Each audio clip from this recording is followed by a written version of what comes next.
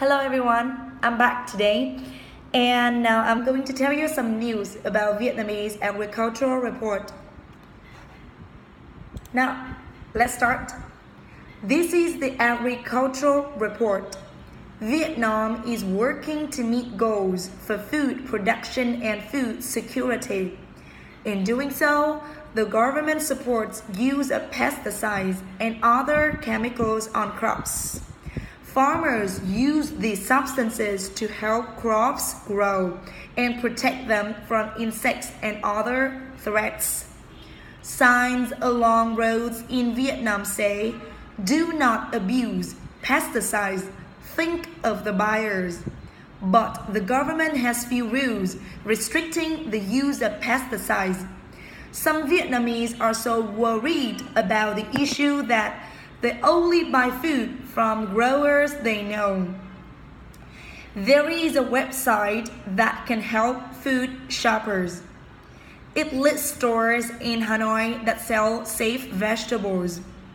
The Vietnamese buyers group Vinastas set up the website in 2011. Dang Kiêm Hiền is a part of a team that runs the site. She says, stores have to meet requirements to be included on the website. For example, they must prove they get their vegetables from farmers who do not use chemicals. Ms. Dat says a store will be removed from the list if it does not obey the rules.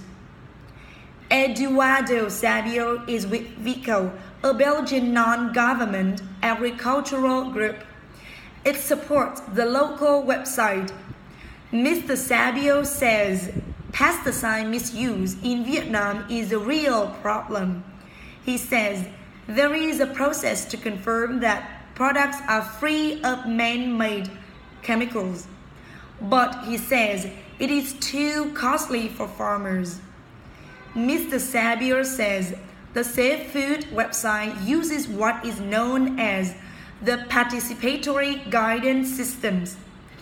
It supervises food safety through quality reports from farmers groups, traders, and local officials.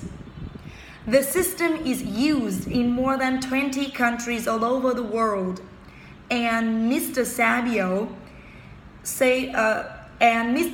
says Vietnamese farmers keep detailed note about their pesticides use.